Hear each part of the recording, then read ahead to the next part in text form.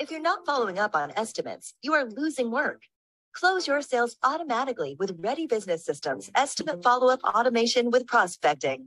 Replace your office staff with this tireless, reliable employee who will relentlessly follow up on set estimates until they are won or lost. With the simple click of a link, it offers clients a 10-day, 30-day, or spring follow-up if they have not yet made a decision. Put your customer service on cruise control with Ready Business Systems Customer Service Automation. This automation will email surveys after the completion of work, ask happy customers to write an online review, and alert managers about bad feedback. It will check in with clients monthly via email or text. Regular automated customer touchpoints will simultaneously improve your customer service while providing upsell opportunities throughout the year. Watch the sales roll in and your customers smile.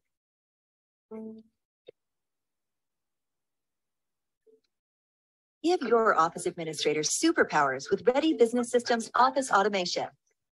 This automation will virtually eliminate your collection problems and accelerate cash flow by aggressively pursuing customers' expired cards and failed charges via text, email, and phone calls. With the RBS 5-day sales process, new leads will be kept on their toes while waiting for their estimate with follow-up texts, sales emails, a sales letter, and a customized sales video until their proposal is sent. When it's time to grow, Ready Business Systems Marketing Automation will bring you the applicants and work to power ahead.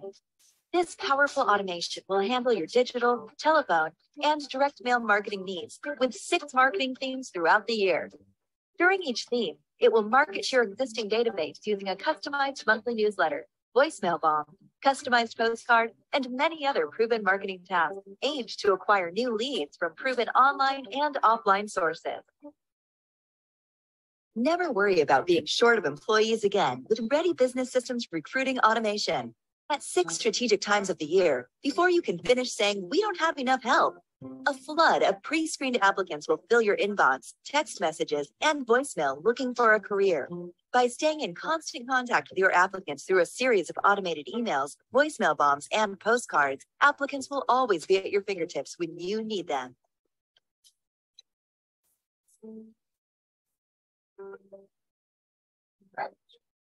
Recruiting for staff is equally as important as marketing for work. This automation will serve as the backbone to your company's HR program. It will automatically feed only best fit employees to your HR admin as to not waste anyone's time. Applications, interviews, hiring, and termination checklists, BCIs, and termination procedures are all included in this robust automation. Automate your HR and hiring processes to make sure you recruit only rock stars for your business.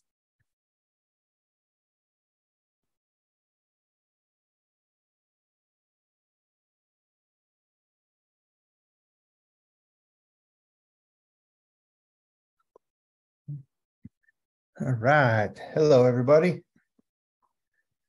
I jumped on sharing that really quickly because I was grabbing a cup of coffee. It's chilly here in Texas this morning. It's only 42 degrees. So I wanted to have a cup of warm coffee with me for a bit. It won't stay warm, I'm sure, but hello, everybody. We're going to say hello. I'm going to preface this at the beginning since there's quite a few of you here and say that I have my spring break for me and my kids. And so we're not on a tropical island. I wish that background always makes it seem like we could be, but we're here at my home and they are here with me. So, and they're 8 and 4. So if you hear someone sound like they're getting killed behind me, it's hopefully not that happening, or the 2 of them are actually doing that. So if I'm gonna have to pause for a second, but I jokingly say that they're genuinely pretty well behaved. So they should be cool for the next couple hours. So yeah, just a little heads up though. If I mute real quick and take off running, it's probably because someone's arm is hanging or doing something crazy. And I'm sure hopefully all of you can understand that part of it. But if you have kids, you probably certainly do. Well, if we'll get started here, I don't think this one's going to take a full 2 hours, just because it's the document editor. I mean, it's super good stuff, but there's generally not, there's not a million things about it. We'll go as deep as we need to and go through some of the settings and get good at looking at the documents and things. But it's not as in-depth as some other, parts of the system might be. It touches quite a bit of places, but yeah, sorry. I was trying to keep an eye on emails to see if anybody messages in or says they're having issues. I was trying to keep an eye on it to make sure that somebody wasn't trying to get in. I'm assuming since there's people in here, it was pretty easy to get in and everybody got the links and stuff. So I'm going to assume everybody else should have had no problems. If they do, I'll watch for an email to come in. Anyway, so the plan here is going to be go through the document editor, how to access it, what types there are, the different settings, editing a document, why you'd want to use the document, and then editing content, stuff like that. So if you haven't been to one of these trainings before, it's very sort of open flow. I work off of this outline. I don't have like a memorized script or anything that I try to go off of, so I bounce around a little bit sometimes. I might talk about an area and realize later. I will eventually drag this outline out of the way, and then I'll use it as my guideposts. But I generally go through the information pretty free form.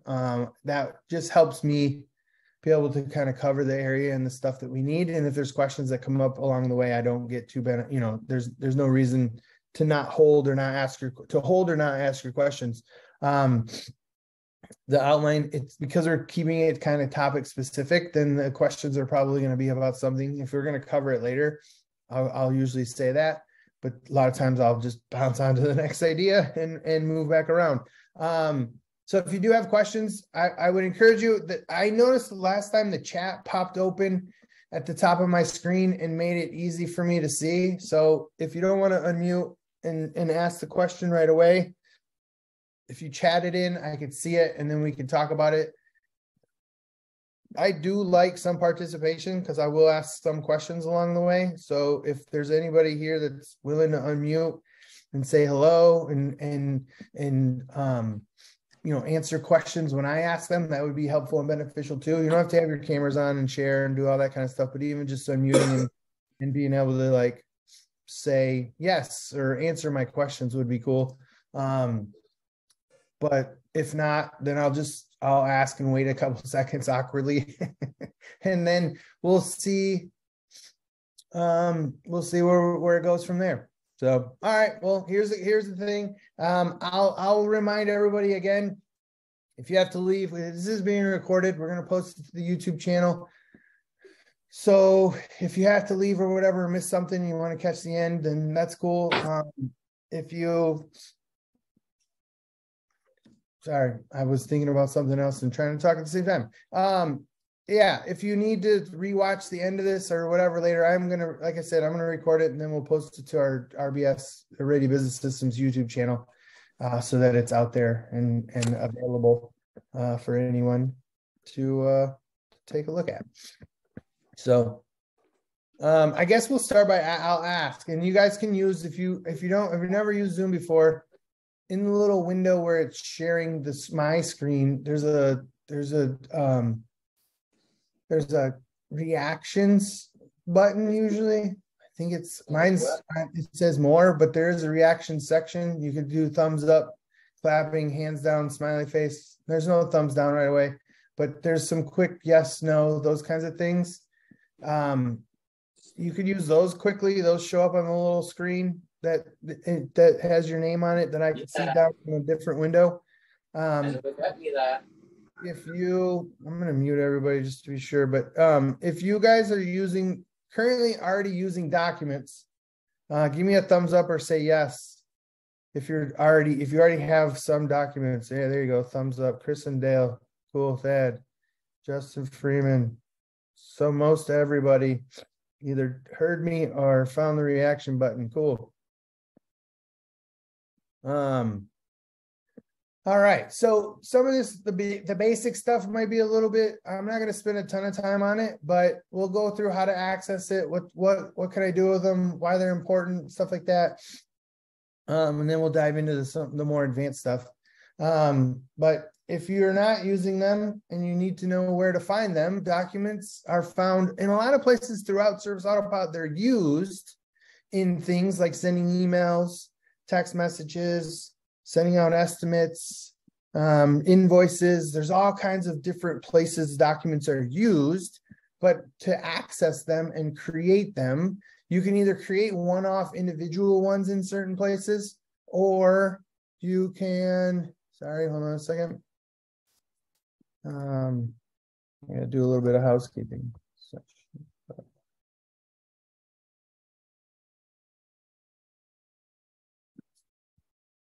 Sorry about that. I try to keep track of my timing. So I have a clock. We have a clocking app. Now my grid's in the wrong spot. There we go. What is happening? And my grid moved and now everybody's in a different place. Okay. You find your documents in the settings area.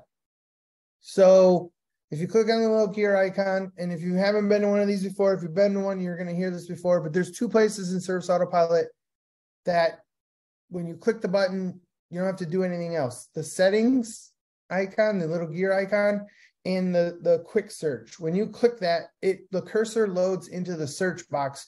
So you could just start typing what you're looking for. So we're looking for documents. So I start typing DOC and it filters the list down and all it shows is documents. If you typed anything else, it starts to look through it. But that's a really quick way. You don't have to click back into this box again. The search bar is the same if you're looking for a client. If you notice, it's up there flashing. When that loads, the things in there, you don't have to move your mouse and click on it. So if you click on it, you can leave your mouse there and start typing. The same with the settings. So if you click on that, it starts filling. Then we could click on documents.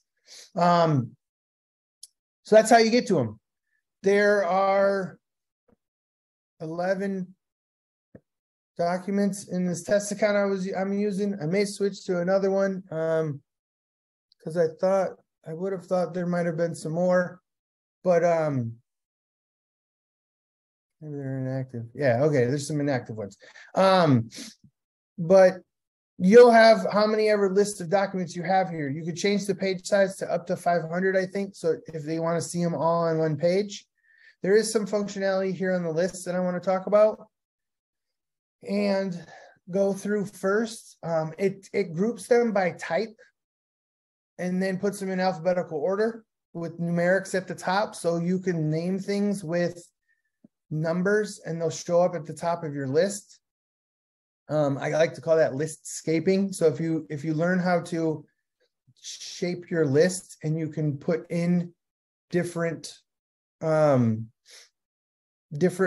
characters at the beginning of your documents, you can control what shows up where and at the top. But the best place that you could use, the best thing you can use to search through them is the filters up here. And you could type in the name of the document you're looking for and it'll find it. Alternatively, if you had a list of 500, you could use Control F or Command F on a Mac to search through the list and that'll highlight ones. So if I hit Command F and I type in, let's say copy, it'll say there's one of one matching down here at the bottom. And it'll highlight it and you could scroll up and down till you find the ones. If I search by name and put copy in here and hit enter, it's going to filter my list down to only the ones that include those characters or that word, whatever you type in. The other one is type. So you can, and we'll go through what these types mean, but you could filter by type. So if you're looking for an estimate document and you only have a couple, you can click apply and then you could select estimate type from the list and hit apply, and it's only going to show those estimate types, but it'll show all of them. So if you have 500 of those, then you're going to have a big long list, but typically you're probably not going to have a ton of estimate ones. Others, emails, some of the other ones that are in there. When you clear it out, it shows them all again. There are 3 tabs, active, inactive, and all. I would always recommend that you make things inactive first. And if you've been to any of these trainings, this is a repeat of where I've said it before, but you never know when you might need it, especially if you've ever downloaded documents or the launch bundle or anything from Service Autopilot or a certified advisor or anything else. A lot of times they're bundled into a group of other things. And so if you delete one, but then you realize later you wanted it back, you have to go delete the whole bundle, you're going to get everything else along with it. And so not the most ideal situation a lot of times, because then if you're only after 1 or 2 things, it might come with tags and custom fields and documents and everything else. And you would end up downloading all those again too and have duplicates of a lot of stuff when you're only looking for one thing. So if you've downloaded, for instance, the launch bundle, which I'll reference a bunch of times, and it's partly self-serving a little bit because when I did work at Service Autopilot, I created it and made it so people could have it. So there's a lot of documents in there that I'll reference and we'll talk about as we're going through things, because I know I'm very familiar with them. I used to use a lot of those. Almost all of them came from use in my lawn care and landscaping business that I had before I worked at Service Autopilot. So I used them in my business, and that's the reason I gave them to other people, was because I felt like it would be a good starting point for people starting out. And so I'll reference them a bunch. And if you could see here, a lot of them are inactive in this test account. And I will reactivate them, and I'll show you how to do that. But I would never delete. There is a delete option. So if you know for sure you're never going to use it, then delete it, but it's permanent and you can't get it back. So just make them inactive. You can see all documents by clicking the all tab. There's a couple of ways to add documents. So we're not going to get into that yet, but you could click the add document button, or you can go to the actions button and add document. But what I did want to show you from here is this is where you make them active or inactive. But the biggest functionality here is making them copyable. So one of the things, I'm going to make a couple of these active just because I want them active. So if you highlight them by checking the box and go into actions, make active, now the couple of documents are going to show up in the active tab. And one of them is a blank, it came from the launch bundle, but it's 01 email template. And then it's got the marketplace, the thing that it appends when you download the marketplace with the marketplace, and then the date it was downloaded. And then the description is, all of the launch bundle ones have a description. So this is a blank template with header and footer. So it gives you a starting point that you can use. And so again, if you don't have it, I'll show you really quickly. You can hover over the marketplace and hit control and then click, or command click on a Mac, and it'll open the marketplace in a brand new tab, and it won't lose this list. And I'll explain why that's important in a minute when we look at some of these documents. But you could come in here and then you could type launch bundle and hit search. And after it loads, so if you are on the Pro version of Service Autopilot, you're not going to see this Pro Plus version because it does have a couple automations in it. And so it won't even show on your list. So if you typed it in right now and looked, you're not going to see this. You're not going to see the Pro Plus version. But if you have Pro Plus, so you have automations and all the other text messaging and stuff, there's a couple other things that come along with the bundle that we included that you'll see here. So you'll see 2 versions if you're on Pro Plus. If you're on Pro, you only see 1. So you can just click one or the other and click view, and you'll know if it's in your account because it already has the little like download icon, or not the download icon, like the cloud icon, meaning we already have it. If not, it should just say free. And if you click free, it'll say, hey, yes, here you go, you're downloading it. But here's what's included. So for the Pro Plus version, you get 2 automations, estimate follow-up, an invoice past due, V2 and V3 versions of the estimate request, and a credit card update form. That the estimate request you could use on your website, stuff like that. There's forms. We're not doing forms in this training, but what I wanted to point out is the documents. And so I think there's 28, if I remember correctly. that there are here. There's a couple that are numbered. The rest just have names. There's some estimate email, acceptance emails. There's some estimate documents. There's a couple of commercial invoice emails, a residential invoice email, yearly maintenance contracts. There's a few starting points. They are for lawn care and landscaping. I never got into developing anything for any of the other industries. So sorry if you're a cleaning company or you don't use Service Autopilot for lawn care and landscaping. There was nothing in the launch bundle. We do have some other options at RBS for some of our automations that are less lawn care and landscaping specific, but Justin came from the landscaping world.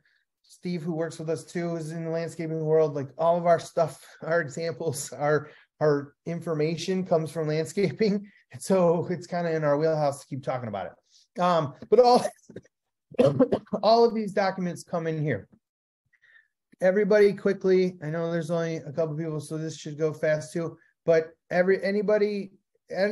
everybody already have the launch bundle? Use a reaction again and give me a thumbs up if you already have it downloaded. I wish there was a way to say yes. Justin, cool, man. You got it. We had a couple of people. Nathan already has it. All right. Well, at least a couple of people do. All right. So if you have them, Nathan, cool. You guys you'll know when I reference them and you have them. If you don't have it, go download it. It's a really cool. Some of you, it depends on when you signed up for Service Autopilot too. If you've been an OG member, I know we tried to send out an email to remind everybody when we created it, but not everybody got it. New customers for sure have gotten it because we started sending out automations and adding it to the launch package. Like there was way more to it after I created it. But if you were a member before 2019 or 2020, really, you may not have it. There are some other things that come along with it, a couple services, custom fields, and then tags. Oh, excuse me. So you'll know if you have it very quickly. Documents are the fastest place because you'll have this LB and then marketplace, and you'll know it's downloaded. If you don't, go grab it. It's got, at least at minimum, and you can grab the pro version if you don't want the automations or anything else. But just, yeah, go grab it and use it because I'm gonna reference it a couple times. And either way, it's still a good starting point for a lot of documents. Okay. So back to the document list. And one thing else I want to point out is that because there are so many uses within it, it's important to have these because you could customize what you're communicating to your customers. I don't know if any of you got a chance to read the blog post I did that kind of went along with this session, but it described the ability to communicate with your customers and communicate quickly as super important in your business. I mean, in this day and age, that's the customers expect it. It's not even, if you're not even setting yourself apart necessarily just from your competition, if you communicate with your customers, they expect it and they're demanding it. And so being able to build a document or some other type of communication system with them.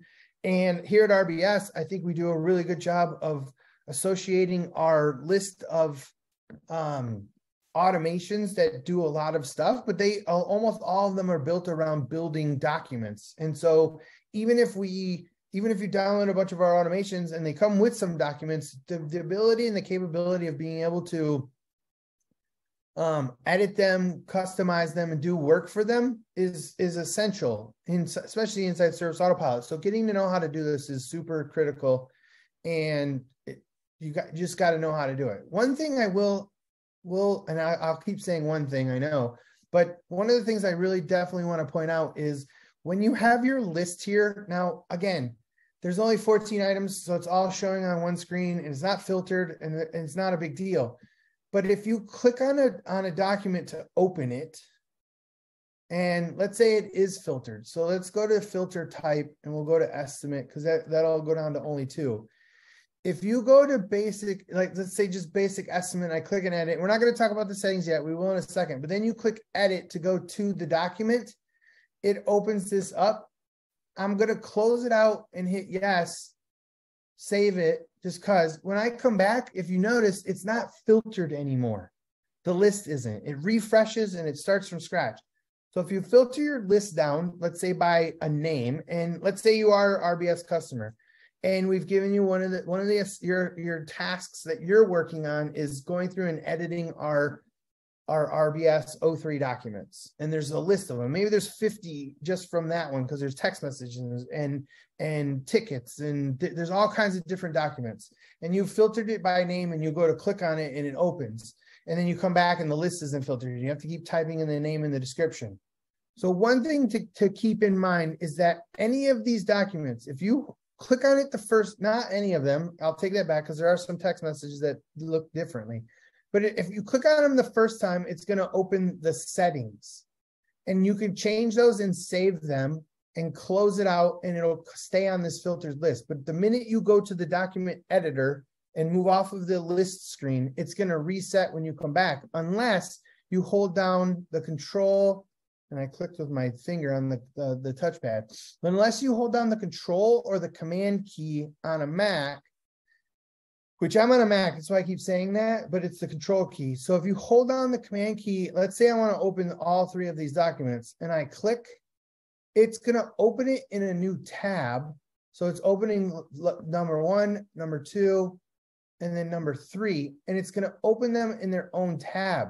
Now you can do whatever you want with them, change them, edit them, save them, and then when you close them, so I'm going to close all these back out and come back to my list, it's still filtered, and you have that separate tab. This will probably be the only time I recommend having, other than 1 or 2, maybe having multiples of tabs open. And you can open 10, 15 documents. Now, obviously, it gets really confusing if you're bouncing between them and switching them. So I wouldn't recommend spending a ton of time opening 1,000 tabs, but any given day, like if I'm editing documents for a client for one of their automations, because, you know, maybe whatever, we're adding their logo, we're doing the different things, and we'll get into editing each of the sections. But I might have 5 or 10, between 5 and 10 open at any given point, as long as I don't have a million other tabs. So like I might close this marketplace detail one because I don't need that open all the time. And I might just have on the left my admin documents, and then I'll start opening up the ones I want to edit and have those open, and just be able to click through the tabs of those, so that when I come back to my edited list or my filtered list, it's not all jacked up. Does that make sense to everybody? Hopefully that's one of the main points for as far as the list and stuff that I wanted to go by, because there's nothing else on this list. You can't do anything else. You can't sort by title, description. You can't do it. The only other thing you need to look for is the date modified, so you'll know when the last time you've touched it was. And I would also make the recommendation that if it doesn't say new here, it means you're using some type of old document editor and you've been a customer for Service Autopilot for quite a while, because it says new, but the new document editor's been around since like 2018 or something, I think, maybe earlier. If it doesn't say new, you're probably using it for an estimate or some old documents, and they're not as editable. And when you click on them, they're going to open up. I bet there's probably, yeah, here's one. So free aeration service. If I click on that, it shows this document editor. This is literally called this would be called the old document editor. This has all of the pieces in it, and you can't customize it as easy. Like, you can change some stuff, but it's a really old thing. The personalization tools, some of the templates are in here, but this is a really old document. So if you see a document in your list that doesn't say new, which again, this test account is way old. So if it's before, yeah, look here, probably earlier 2019 or earlier 2017. So if it doesn't say new, it's probably a really old type, a really old estimate. And I would almost say you probably don't want to mess with using those, or at least convert them over to one of the new types. And you can copy and paste a lot of the stuff. And you'll find as we go through the template and the different things that you can make a lot of that easier. Okay, does that make sense? So watch for that. You can't filter by that or do anything with it. You just have to look at this column that's added to it and know that if it says new, it's with the new document editor. If not, it's with the old one. And if you are using those regularly, there's a good chance that something doesn't work right or it might break. And if you did call Service Autopilot, the chances are, I know the last time I remember them explaining how it was ever dealt with is we don't support the old document editor, and so they may not say anything if this isn't working right. they'll just say, convert it and switch it to a new one, which again, isn't that hard. And after you've finished learning all the stuff we're going to learn, you're probably going to want to anyway, because of the stuff you can add. Okay. So that's pretty much accessing, and I'll drag my thing back over, but that's pretty much accessing it. What are they? What can I do with them? Why are they so important? That's pretty much how the list stuff works. So now we're going to dig into, we're going to talk about the types of documents that you can create. My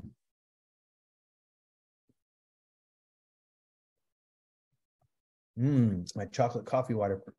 I don't know how you guys are, but I grew up, my dad drank black, just straight coffee. And I don't know how to this day. I have to have a ton of chocolatey, like creamer, some kind of flavoring in it. Sorry if that offends anyone. If you can drink straight regular black coffee, good for you. I can sometimes maybe do like a nitro cold brew with no flavoring, but even that, it's got to be cold. I can drink cold coffee, but warm, it's got to have tons of cream and sugar and flavorful stuff. Okay, so let's look at the types of documents. And you might be wondering, well, how do I figure out what kind of types there are? Two ways. You can look at the filtered list and pull down any of these, or we can create a new document. And the very first box at the top, or very first thing you have to set, is the document type. And so here's the types you can build. You can build a chemical document, a client email, an estimate, an invoice email, a landing page, which we're not going to spend a ton of time on because I know you could build them, but they're not used the way that they're supposed to be. It's not a landing page that you could really use on your website, so we're not going to get into it a ton. Marketing emails, mobile app emails, others, and text message. Now, the document type is essential some of the time for it to show up in the proper places. So when I say that, a chemical document is only going to show up in the chemical settings area. So you can build client instruction emails, recommendation instruction emails, upsell emails, things that you need for the chemical tracking portion of Service Autopilot. And if you don't have that turned on, this may not even show on your list. I don't remember, but you won't only need these chemical documents, and we're not going to spend a ton of time going through them, but you would need those for the chemical tracking stuff. Again, if you're building out client instruction emails and stuff like that, you can create them, type chemical, and then utilize them. There are ways you work on these someplace else. So where you access them is in the chemical sections, and all of these documents get accessed in different places, but that's why the settings sometimes matter. Client emails will show up in the most places. So it'll send an email from the dispatch board. It'll send an email from the client screen. You can pull it up if you're going from your client list and sending a marketing email to people. Client emails show up in the most places. And so a lot of times you can default to starting it as a client email and seeing if it'll show up where you want it. If you're trying to use it someplace and it's not showing up there, chances are it's the wrong document type, and it's probably, you maybe set it as a marketing email and you're wanting it to show up on the dispatch board or different place, someplace else, and it's not there. Come and change that like marketing email to client email and see if it shows up there. It's hard to troubleshoot or say exactly all the places where you might be looking to try and find something. So if you can think of an example or know something, we can take a look at it. But most times marketing email has been selected, but you're trying to send it from like the dispatch board. Estimates are very specific to their own type, and they'll have some other settings that we'll get into, but estimate emails are only used for, estimate document types are only used for sending estimates. And so they'll convert to a PDF nicely most of the time, if you do them right, but they'll also be used for the estimate view my proposal.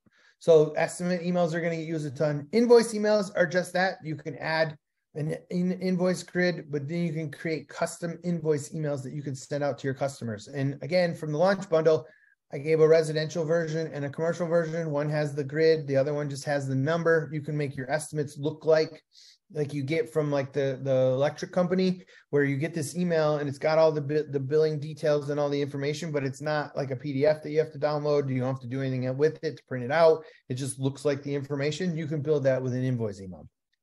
Again, landing page. It's a legacy feature that's not available for a lot of accounts. So depending on how recently you signed up, you might not even see that. Again, this is a really old test account. Back when Service Autopilot you could build websites in Service Autopilot. It was a very short while where there's even capability. Most people don't even know it existed, or if they did, then they may have a landing page document. I always mention it just because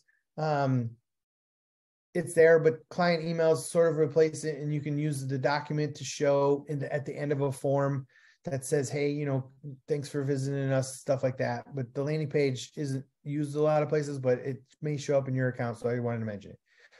Marketing emails are just that. They're sent for, you can use them for an array of reasons, but the marketing type will then show up when you go to the CRM list and send it to marketing people.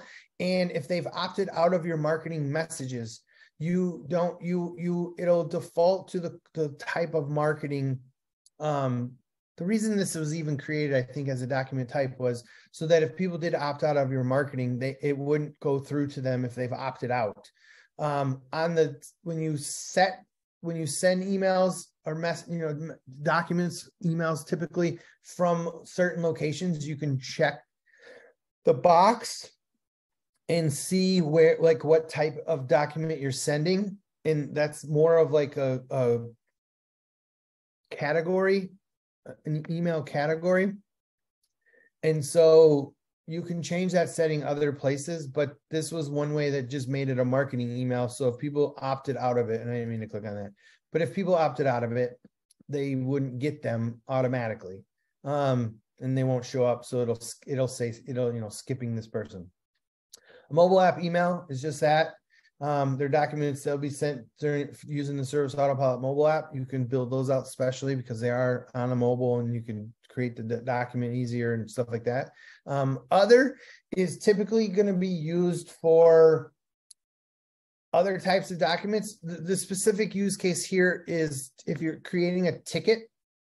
So RBS has a ton of automations that do create tickets. They used to be to-dos, but they create a ticket with it. It may be a calendar event, it might be a note, it might be a call, but you would create an other type document in that instance, and that's what we get created to create the note or the call. Is the other type. So you'll use those for tickets. And then text message is just that. I gotta look and see. Let me see if there's not one in here. So we'll create one and I'll show you what it does. But text messages open when you click on the name of it, it opens to the editing screen. So if you control click, that takes you to a different area. And so that's the only time you're not going to want to open them separate. But we'll create a couple text messages and I'll show you how that works in a minute. But that's the types of documents. Based on the setting that you choose, you will see different types of other fields that need to be filled out. But the default, and for most of them, there's a name, a description, and a subject. I think every one of the boxes has that type. It has those, at least those three, but there are some other ones. So if I click chemical, it's got name, description, and subject. If I click client email, again, name, description, subject. If I click invoice email, then it has name, description, subject, include PDF and email, and is this the default invoice email document? It defaults to yes for some reason. It's thinking every time you create one, you're gonna make it the default. So you always remember to check no if you don't want to make it default, or if you're not sure, you can come back and change this later. And it gives you the option to then not select to either send or not send the PDF. Then you can then select the invoice format from this list for this particular invoice email. So if you wanted to send different email formats, so maybe one, and I'll just use this as an example, but if you want to set one as your standard invoice, now I'm not going to get into the whole invoice customization area and stuff like that, because there's all these types and you can go look at them and see what each of them are. But if you want to send your standard invoice to one set of people, then create an invoice email that uses that one. then you might want to send one that says no account balance. So do that, but then put in the description, standard invoice email with no account balance. You can write as much as you want in the description box and it'll fill in here. The name, the title is limited. The name is limited to, I think, so many characters. I know it times out at so many, or it just stops adding to them. Like this one here, it's this many characters is how many you're allowed to have. And then it just stops having it on there. Like the parenthesis is the last character that's allowed. And so the rest is just cut off. It's truncated. So the name is you can only fit so much, and then the description has a place for more. So you could use the name and the description to make it a bigger area. You can customize the invoice format. I do believe if it's not set and you save it, it might use whatever you have set as your default, but it will absolutely override any default invoice format you've set in your company settings under the invoice customization area in the settings. So you can send custom. My recommendation here, if you're going to build a custom invoice email, and we can look at one couple I've done, from the thing, or we'll look at a couple in here. But I probably wouldn't include the PDF unless you want somebody being able to download it, because they could just save the invoice. And if you make it look nice enough, then they don't need the PDF for any reason. And then you're not having to pick one of these and have it send one of these older style invoice formats that you can't customize or do anything to other than pick the ones that are in here. So chances are the invoice PDF in email is probably going to, you more times than not going to be checked off. And then again, remember, if you don't want it to be the default one that comes up every time you send it, or when you send invoices to just automatically like click them and send them, then make sure that box is no. And I skipped over it for a reason. We'll come back to estimates last. Landing page, again, name, description, subject. Marketing email, name, description, subject. You can see what's happening here. Mobile app email. There's not many other settings and text message. So the text message, when you type, it's got name, description, and then there's not settings.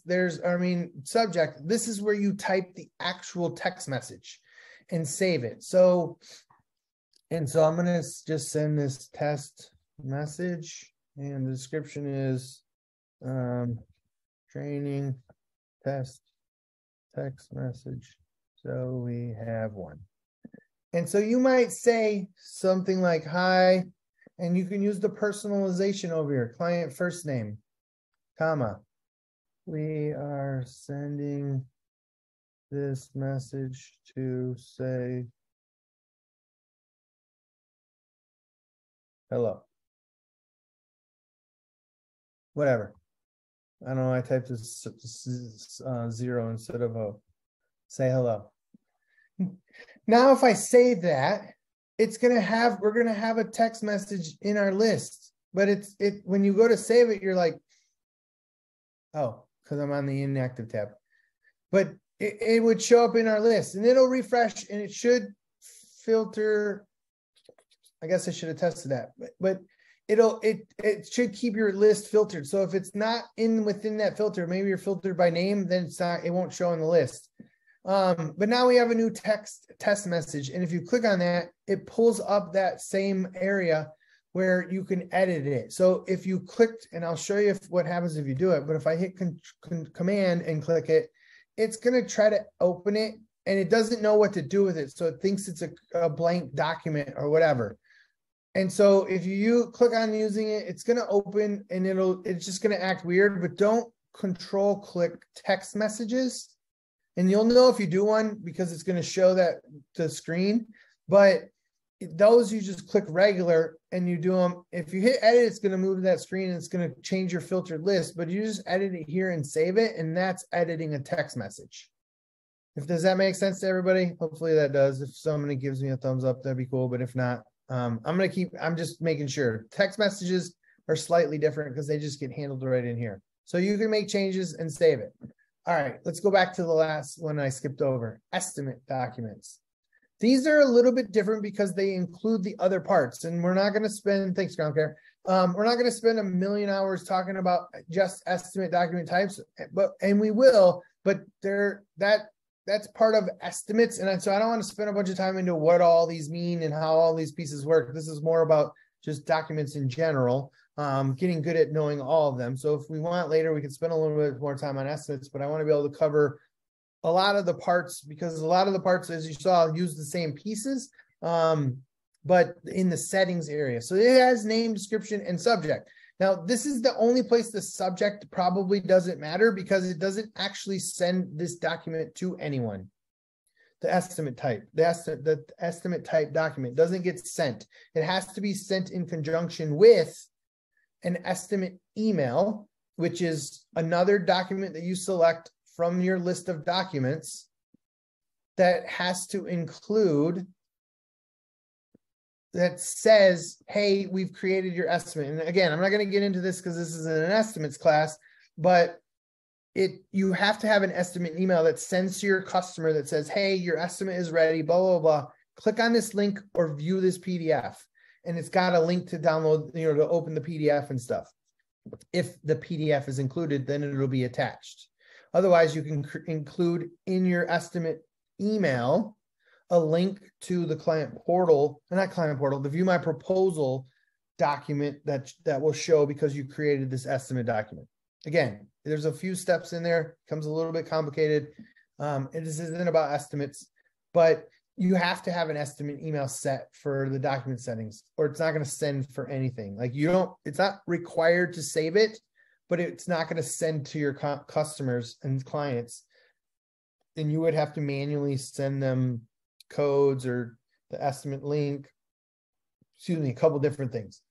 The estimate confirmation email, however, is sort of optional. If you're not using Pro Plus and automations to handle what happens if an estimate is accepted, then you can then send, this was like the very first automation that really worked inside Service Autopilot. You can have an estimate confirmation email that gets sent if someone accepts your estimate, even if you're not using automations. And it might be something as simple as an email that says, hey, thanks for accepting our estimate. Someone will be in touch with you soon.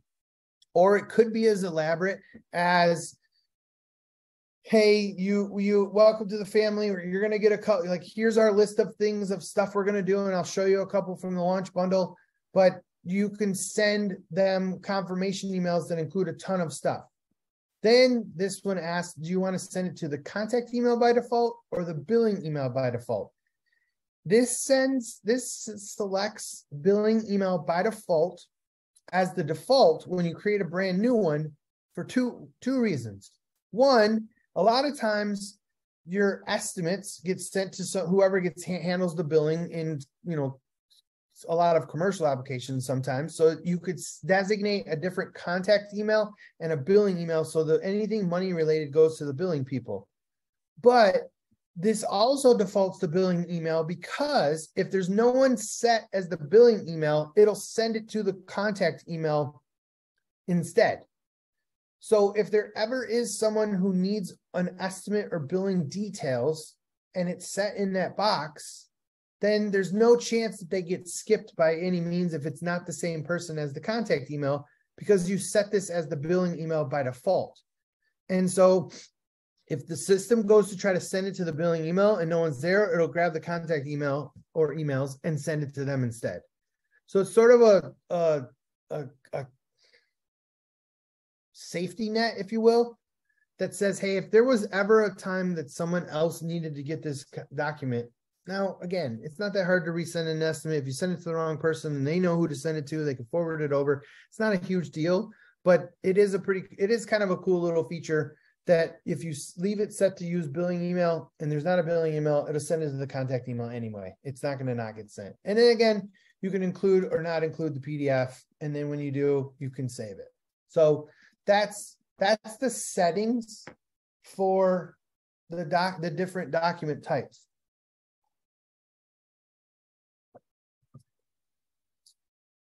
And that covers, and I'm going to drag my little thing back over so you guys can see where we're at. If anybody didn't have this or didn't, if you want to take a screenshot, but we're going to start getting into editing stuff here pretty soon, because we covered all this other stuff. Covered accessing document types, the document settings, and why there are other fields sometimes. So yeah, let's just get into adding or editing a document. because that's the meat of all the good stuff. And so again, you can do a couple, you can either create a brand new one or edit existing ones. And like I said, you edit existing ones by holding down Command or Control and clicking on it, as long as it's not a text message. Or you can create a brand new document. And the reason I want to show you this is because there is a different setting that comes up when you create a brand new document that you won't see when you edit it. So let's just create a new client email, for instance, and we'll call it like training email 1, and we'll say new email so we can see how it looks, right? In the subject line, you can type this because this goes to the client. So on a Mac, if you hit Control Command Space, it'll pull up your emoji keyboard. Not sure on a PC because I don't use one, how to get that to come up. But let's say you want something, I don't know, chickens. I just saw a chicken. Let's do a chicken. Let's say you want a chicken in your subject line for whatever reason. Hello world. And you want to send that to a client. This is just a test, so I'm not going to send this to clients. But then you click save, and boom, unfortunately, if you're creating a brand new document this way, when we go back to our list, it is going to eliminate any filtering you did. So if you're creating a bunch of brand new documents, don't have a filtered list to start from. If you're editing documents, then start it, but this way. So Service Autopilot is going to give you 4 different starting points. And strangely enough, sometimes this won't load. Other times it will. I don't know what affects it or causes it. It's not all the time, blanket all the time, but sometimes this will sit here or it spins and you'll go back to your document list and your document's there and this hadn't loaded. But it's always going to give you, unless you try to open a text message, then it only gives you the blank option. But it should always give you a couple of options, at least. I think it's 3, 4 with the blank. And you can select a starting point. And it gives you a little window here. And if my screen's not big enough, let me zoom in a little bit, because I know sometimes with this, I got a 27-inch monitor or something. So sometimes it looks really small. But this has just your company name, and don't feel compelled to be worried. And I'll show you why, but these are just starting points. None of this stuff is permanent. You don't have to use it. You could delete it all back down to blank if you wanted to. Very seldom have I ever picked a blank document, because it's literally blank starting from scratch. Like you have to put everything into it, and we'll get into what all that means.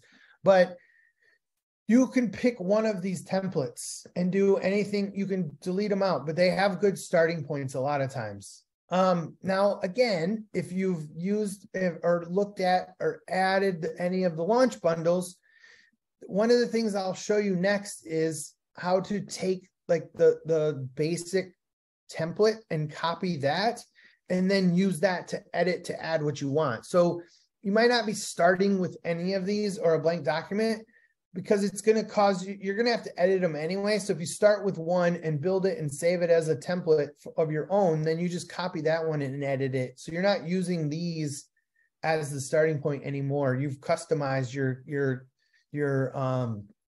you've customized your footer and your signature and everything else to say what you want, and then you can save it. You've even updated your social handles, because if you create this one, every single time it's going to come back here and it's not going to be filled out, and you're going to have to fill it out every time. So if you save one that you copy that has the social done, and I'll show you that in a second, but it saves it. So I'm just, for this one, for the sake of moving on and then showing you how to edit it, I'm just gonna click the blank one, and it's gonna load, and it's literally gonna be a blank screen. Like, it's totally blank. There's nothing here. There is a row that's stuck up in here, and for some reason there's an HTML block that was stuck. But it's blank. Like, it's literally a blank, completely blank document, and you can't do anything to it other than start adding stuff. But this is a good place for us to talk about what you can add and move into. So you could either start with one of those templates, which is basically the same as editing an existing document. If you download the launch bundle, there's existing documents and there's templates in there, quote unquote templates, that you can start from. Or you can use the Service Autopilot ones and start with some stuff, or you can start with blank. So that's why we're doing this, starting from scratch, because this is totally blank. Now, I'll cover the top bar really quickly, but you can print this, you can preview it, which if you preview it, it's going to give you preview mode and show desktop and mobile, which right now that's not very helpful because there's nothing in here, but you can preview it. It doesn't always show, it's not going to show like if you have merge tags and things like that, it's not going to put what data is in there. So you're sort of limited with the previews, but you could see what your customers would see to a degree. But that's not even as useful as sending yourself a test email. So if you click send test email, you can click send, you can click from, this is sending this document. I don't know why it's not selected, but it should load the document you're working on and send it. You can insert a form, you can personalize it, you can make changes in the email editor, which again, I don't know why you would, but you can choose who to send it to, CC, BCC, things like that, or just close it. You can attach a document, you can attach things. Sometimes when I'm on Zoom, my window turns into a scratch off and I have to literally get rid of the overlays by clicking and scratching, like moving my mouse over them until eventually it'll load and it goes away. It's kind of a fun little trick. I don't know how it does it or why. It's actually annoying. Show structure will do just that. It shows you all the rows and stuff, which again, we don't have any, so that's not as useful to show right now. But edit settings, that will take you back to that settings from the beginning page. You can edit them here. So let's say you started a document and you forgot, you edited one or you copied one, and now you're trying to change it because it could turn into and you started it out and it was just a template, but now it's a spring upsell email for fertilization or aeration or something, whatever. So you want to change what the client, the email is called and the subject. You can do that from here, hit save, and it'll save that setting without having to leave the screen and go back and open it. That just is the settings. The other two buttons over here, which are kind of tucked in the corner, is close, which will do just that. And it'll ask if you want to save it beforehand every single time. Even if you've just saved it, it'll ask, do you want to save it? I would almost always hit yes unless you don't want to save it, and that's why you're closing it.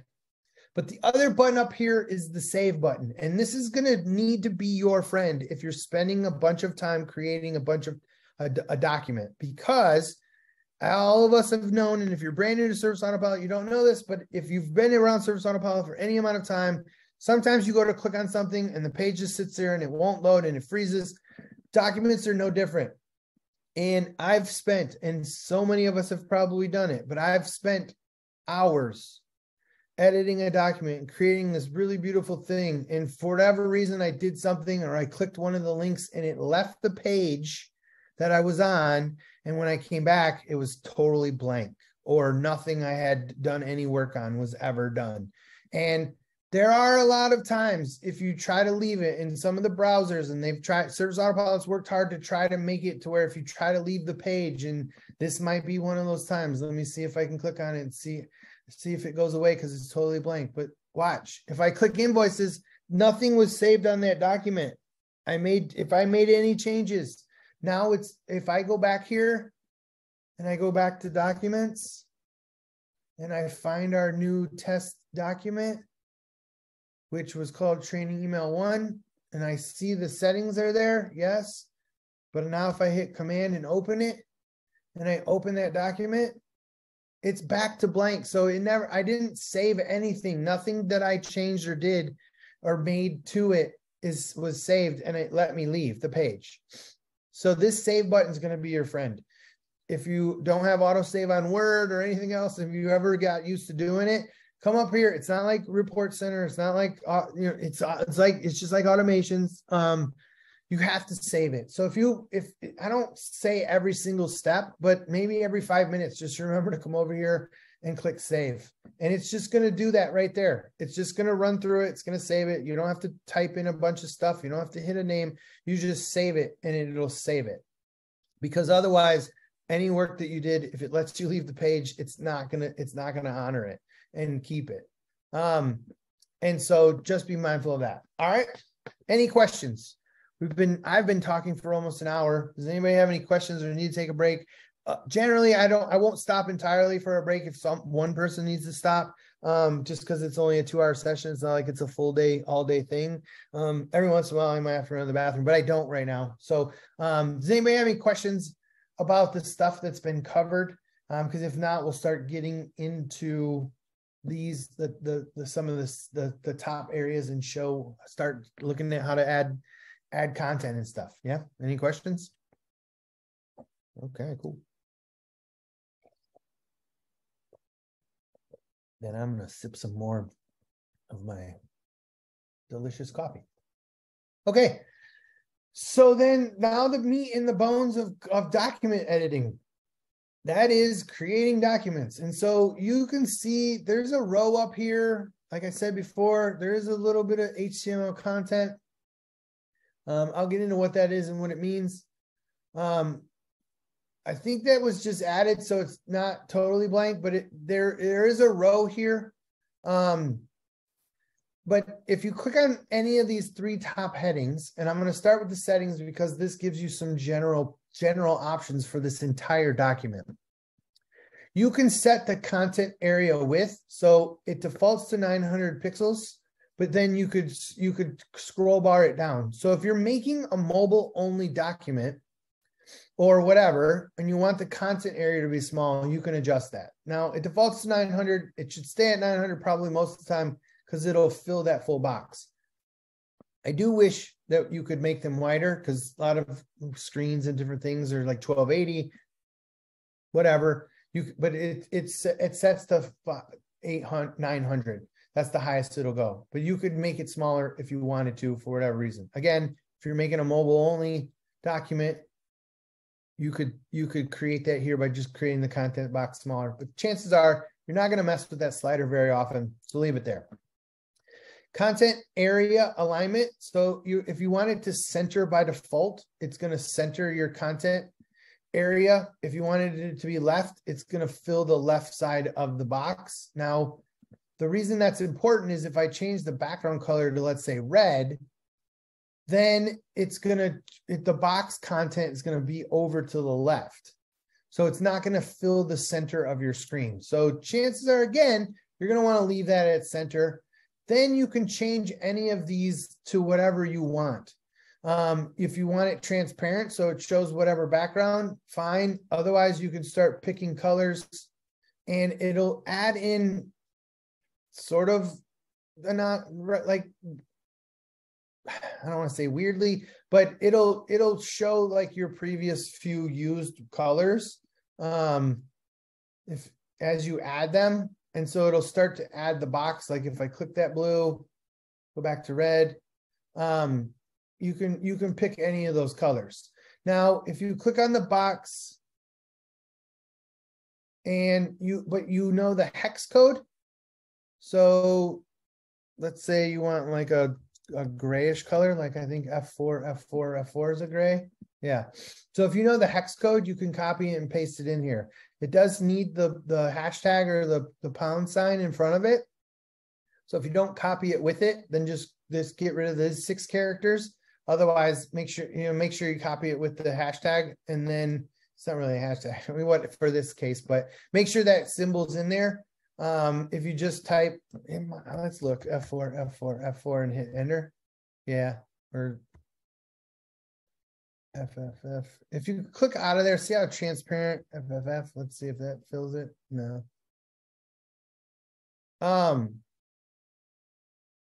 The point being here is that'll default the background color. Now the content area background color, you can set to whatever you want to, and it's going to fill the area just around your content, but still within that boxed window.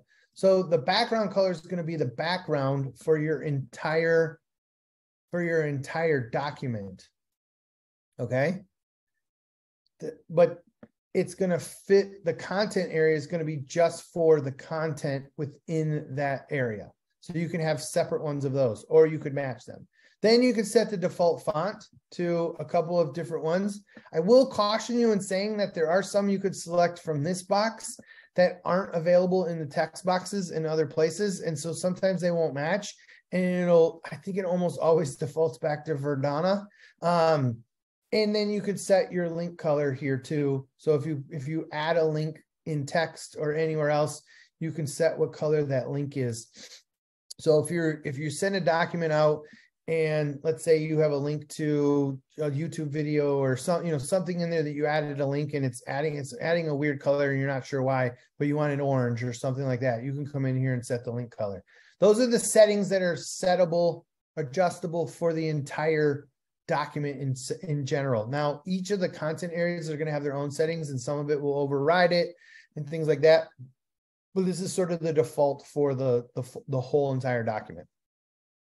The next thing is where you start adding in pieces. Now, this row, I can tell you from just experience, this is a single column row. And you can tell that too because there's no splits or breaks.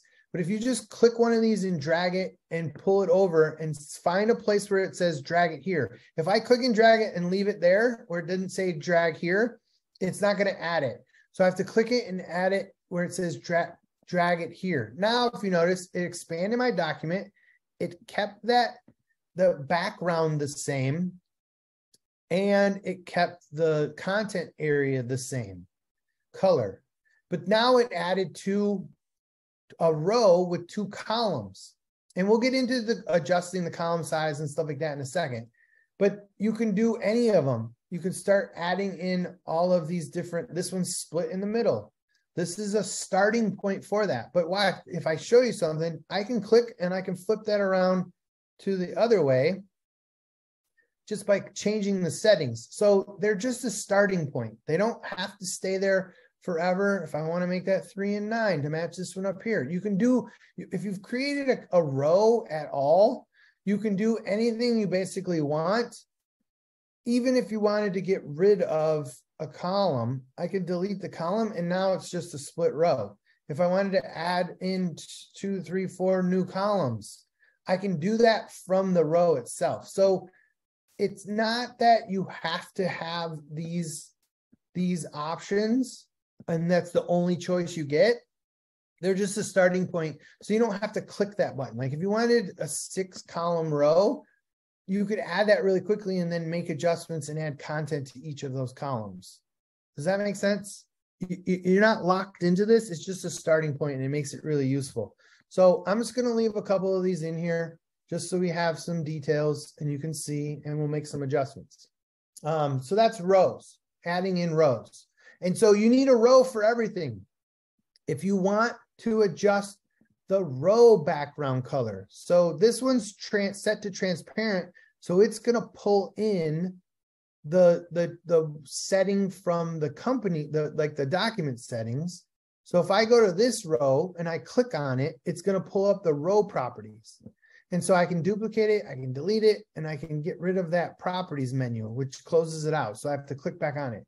Now, if I want this row, let's say I want this row to have a blue background just for the row, then you change that to blue and it's not transparent anymore and it overrides the background of that. If I wanted this content area to then be gray instead of green, you can play with these adjustments in these settings. So how this row looks, and now let's preview this.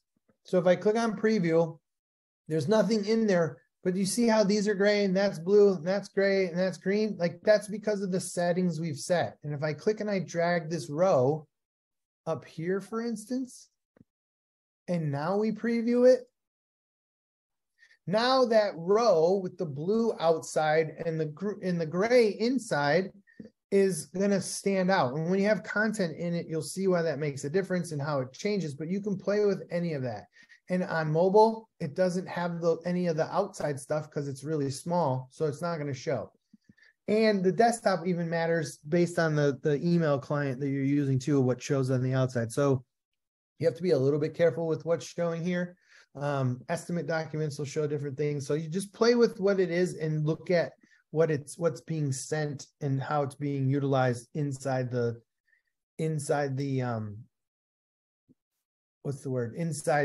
document you're using itself. But this you can play with a lot of those different things. So if I go back to transparent for the row and the column, it was, if I make that transparent too, then it's going to use the,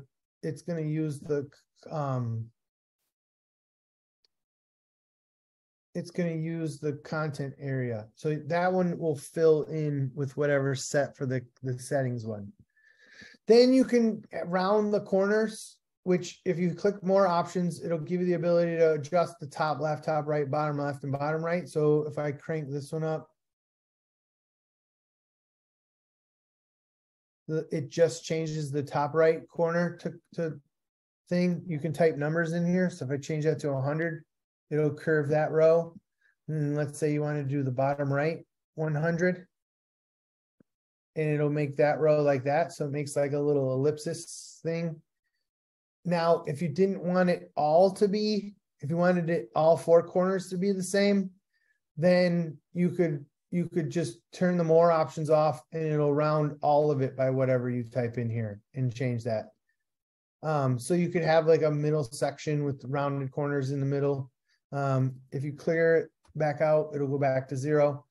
You could add a border. So let's leave this to 100 and we'll add a border that's black and we'll make it like a 2-point, or let's say we'll make it like a 10-point. Again, you can make it solid, dotted, or dashed, which you could play with all of this. I'm not sure why all of these you would want to have and do. Again, you can do more options and then decide. You could do top, right, bottom. So like if you wanted the bottom to be blue for whatever reason, the top and the bottom to be blue and the sides black, like you can play with this however you want. Now the content should try to fit into that box, but you get the point. You can play with all of these. I'm not sure entirely why you would want all of this, these options, but you can have them. And if you click that box, it comes back, make it transparent, go back down to 0, and then it goes away. So there is none. This one, make it back to 0, and it stays the same. Do not stack on mobile. So if you don't want, when the mobile shows, if you don't want these columns stacked, which again, I don't know why you wouldn't, because then it would just be like a really small box that's still 4 columns wide. But let's say it was like numbered or something, you could say don't stack, and then it won't stack. You could turn that on or off. If you wanted to add a background image, you could add a background image by either adding a URL or click change image. And so let's say we wanted to add this, it would add the background image to that row. Again, it's going to add it to the content area, apply it by default. But if you clicked row, you could add it to this row. So if you did have grass, let's say, and you wanted to put that on all of your rows. Now, unfortunately, you can't do that for the row or for the entire document and make one background image, but you could do it for a couple of rows. And so you might set row and then change the image, and you could add that picture again. And if it was a uniform picture, then you could have grass on the content area. If you just wanted it off, you just click on it and you can turn it off, turn it back on, and unfortunately it's gone and you have to click it again. But you can then, once it's there, you can then choose to do fit to background, repeat, center. And so there's some other options that are set when you have that turned on that you can do. The next really cool feature is hide on. And so if you're sending an email to people and you want to hide it on desktop or you want to hide it on mobile, you can do that. And the reason I say this is cool is it becomes absolutely essential because there is some issue or something going on, and I know Service Autopilot knows about it. I don't know if there's any plans to ever fix it or do anything about it, but for whatever reason, if you have multiple column emails that get sent, it's mostly on iPhones, but it's definitely on mobile. I've seen it come up on some Android phones, but it's definitely on all iPhones.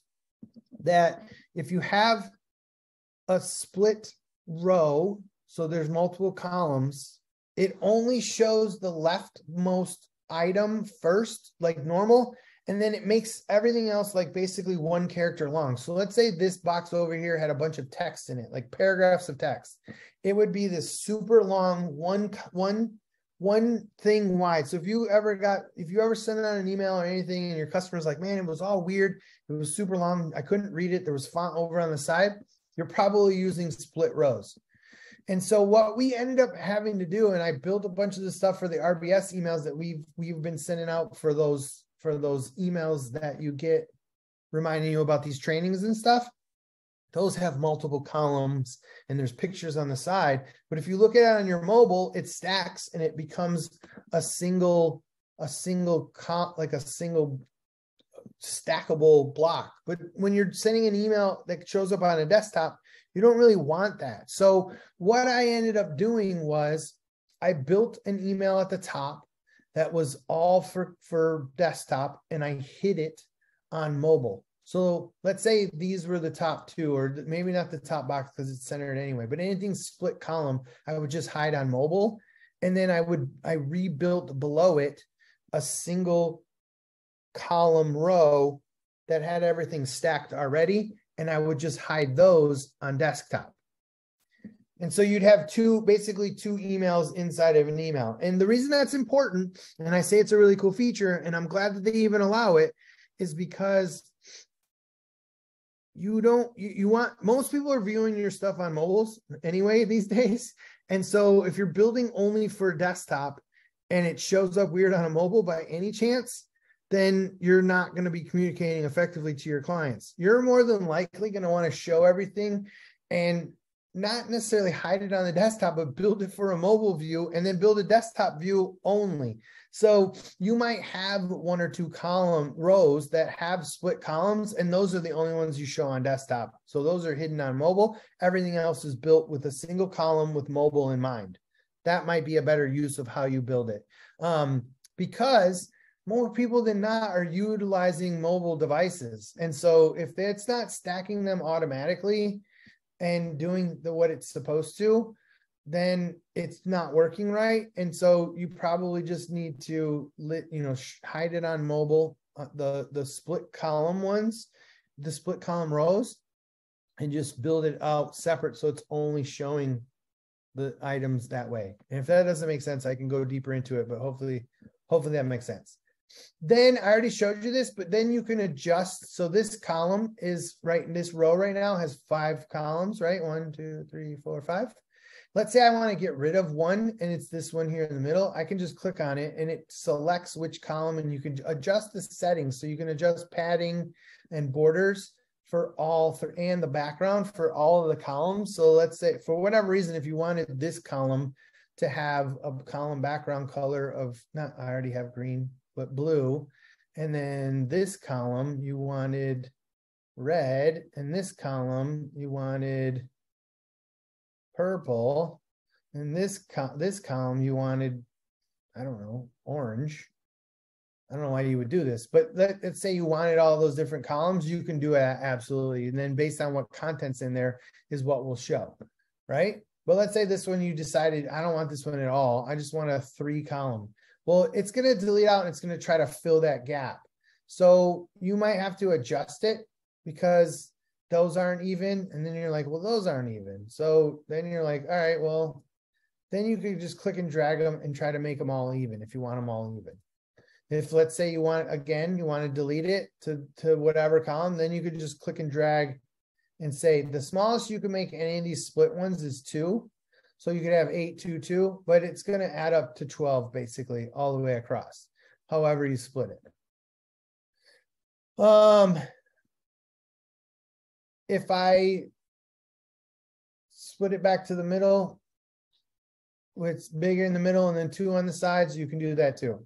But let's say again, you want to just delete all those out and delete them out. Now it saves that middle column. Now there's only 1 column.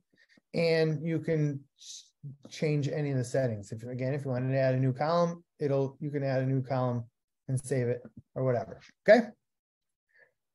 All right, well, that's rows, basically adding in all of the settings and different things you can do for each row. I'm not going to get into a ton of the padding stuff. It starts with more options, but you can add 5 to all of it really easily. If you don't want left and right padding, you can change the right padding, left padding. You can do whatever the highest you can go is 60. I forgot. But you can add 60 to all of it. Can you do 60, only 60 to the top? Yeah. So you can go 60 and 60. So you could create a content area that's spaced out. Now, why would you want to do this? Well, maybe you want that's your heading and it offsets and it stays that color, match it to your brand, do whatever. But you can build padding around it up to 60 points for each thing. And then the border would show, so I'm going to turn it off for more options so it shows everywhere. But the border on this, and if we don't make it transparent, let's make it black. The border shows on the content, like the row settings, not the content settings. The content area has its own border. So you could set its own border here. Oh no, that's both. Oh, because of the padding. Sorry, it added to it. Wow, that's weird. Okay.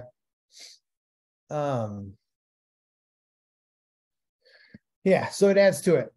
All right. Any questions there? That's rows. All right, well, then let's start looking at content. Now, depending on what type of document you're creating, you're going to see different content options. Mostly just, there's only one other one. There's a dynamic content that gets added for invoice emails and estimate documents, and we'll look at that when we edit a couple. But you can add any amount or any number of any of these. So an image is just that, it's an image. So let's click and drag it here. Again, it defaults to this, drop your file here or browse. So if you had a file, you could drag it and drop it and it would load it and add to it. Otherwise we can load it and I'll show you that in a second. You can add a button. So if you click and drag and it adds a button and it'll default to this button type. You can click and add a divider. So the divider a lot of times will go on a row and you can drag it here. And if you notice, it's going to be really light. But if I click on the divider, I can change the color. So maybe make it black. And then you can make it as thick as you want. And you can also set the width. So if you just want a small divider, a 90% divider, you can align it right, you can align it left, you can make it left, you can add padding to it, you can do whatever you want, and you can hide it on mobile too. It starts padding on all 10 points on all sides and goes up and down by 5s. I think again the max is 60, but you can build a divider pretty easily. The other cool thing is if you click more options, you can then adjust. So maybe you don't want the left and the right to have padding, because you want to fill that all the way through. So this is all the way to 100 with no padding, but you want a little bit more at the top and the bottom to make it distinct in between. You're making a big division between the two rows. You could build that out. Now that's built and saved in this row. You could add it to its own blank single column row. Now, if I click and I drag this down here, the divider is going to divide just that one section. So if you notice, it's not over here too, it's only right here. And so you might put, let's say, an image above it and then some text below it. So we'll put it down below. And so the divider is spaced in between. Now this one, you might not want 25 points. Maybe you want 5 and 5, top and bottom. Now that's divided. Maybe you don't want it so thick. Maybe you only want it 4 points or 2 points. So you have an image with text below it, and you can manipulate that. And then there's a button over here, which this button you might want padding, padding on the top of this row so that the button's down here in the middle. Like there's all kinds of stuff you can do to play with how the content looks inside of it. And I'm not making this look nice. I'm just showing you how all this works right now. There's a divider. You can add a social icons menu to it, and it defaults to all 4 of these. But when you click on them, then it gives you options for all of these, and you can pick any of these buttons that you want. So if you click on the icon properties, you can pick colored ones, like you could click and drag and scroll. I mean, click and scroll for whatever icon you want to use. So if you want the black background or a grayish background, then you can set the order by clicking and dragging those 3 lines. So if I want Facebook down here, you can click and drag those. If you want more options, so that you can have alternate text. So if it had said Twitter, or you hover over it, you can have it say whatever you want it to say. You can't change these 4 icons. You can add a new icon and pick one of these other ones. So if you wanted to add TikTok, if you wanted to add whatever this one, Telegram, I don't know what that is. If you wanted to add Snapchat, you can add any of these icons or delete any of the ones you don't use. So you could add to them. If each one's set for more options, so you can set the alternate text or the title. But then here's where you add in your unique links to each of them, and you would add those and save them. But if you add it any other time, so if I go back to content and I add a new social box up here, it's going to be totally different. And if you click on it, they're all going to be blank. So if you're creating, like I mentioned before, if you're creating brand new documents and you're adding social to them, you're going to have to fill that out every time. Whereas if you had a template and you saved the social and then you copied that template, the stuff that you're going to reuse every time could be in there on every single document. And again, we'll get into that just a little bit because we're almost done with all this. Icon spacing, so you can space them out further. And then you can add padding to all this stuff, and then you can hide it on social or whatever. So that's social content. HTML, I'm not going to get into that a ton. I'll show you a little bit when I look at doing an estimate document, because there's a couple of cool things you can do in there. But HTML won't work as well in emails. But if you had code you wanted to add that would be able to be managed on through the internet. Now, if you add HTML to a bunch of emails, it's not going to process appropriately. So if you're trying to do something like a YouTube video and you want it to show up, you can put a thumbnail or a picture of the YouTube video, or maybe a thing that says press here to play. And when you click on it, you would add but in that you would add an image and then add a link to the image. And then when they clicked it, it would open the YouTube page. It won't play in a YouTube video in the email. Whereas in an estimate document, you can make it play a YouTube video. And I'll show you that in a second. Or, yeah, maybe not a second, but in a little bit. But text is just that, it's text. So if I click and I add some text below this picture, then when you add the text, you can fill it here, and then the text editor takes over. So let's say you want to make this text centered and size 58. And then you click on it, you're like heading here. Oops, can't spell heading. Heading here. And if you highlight it, let's say you want maybe the text color to be white because it's on a green background, whatever. You can play with all the text. Make sure you cover. One of the cool things about adding text is you can also, once it's back to 14, you can add merge tags. And those merge tags will take the editing that you do. And so any of the merge tags or customization fields or your custom fields that you link will show in here. Now, some of them depend on what type of, like the merge tags are going to show, like the signature line. If you add the signature line to a client email, it's not going to do the same things it does when you have an estimate email. So there's a lot of stuff that you can click and add that you might not want. The company logo will add your company logo merge tag, and it'll use your company logo settings that you have, but it won't let you format it. And so you might want to just create your own company logo. And we'll show you that when we edit a couple of documents, and you can browse it, but you can have a photo. So let's just click that one and insert it. Because when you click the photo, you can either have it set to auto width, or if you turn that off, then you can adjust the width of your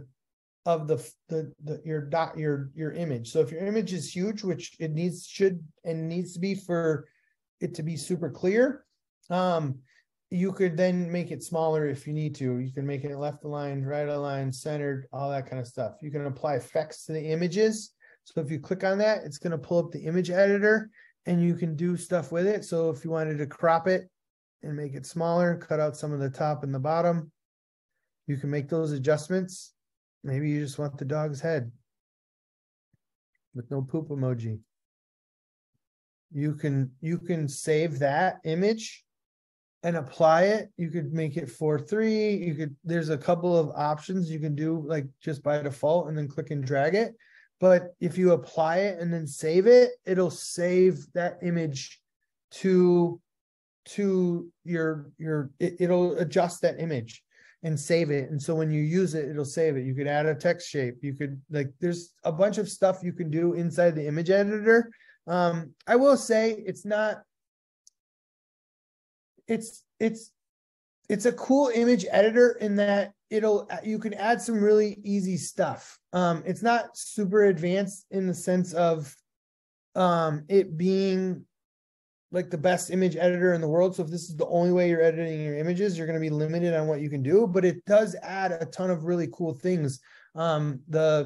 The shapes, stickers, you can add some thought bubble things. Like, you can play with this a little bit and see exactly what you want to, cancel.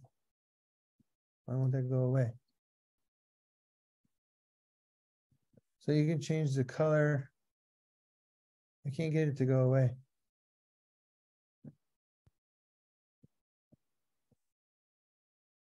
All right, I'm leaving it. It wasn't deleting, but you can add text, draw, transform, crop. You can do a bunch of stuff. You can add corners to it. So you could do that and save it. You could do some image editing right here inside the document editor. Again, I would limit the amount of time you're spending doing that, but if that's where you want to edit images, then go for it. Edit some images. You can add alternate text to it.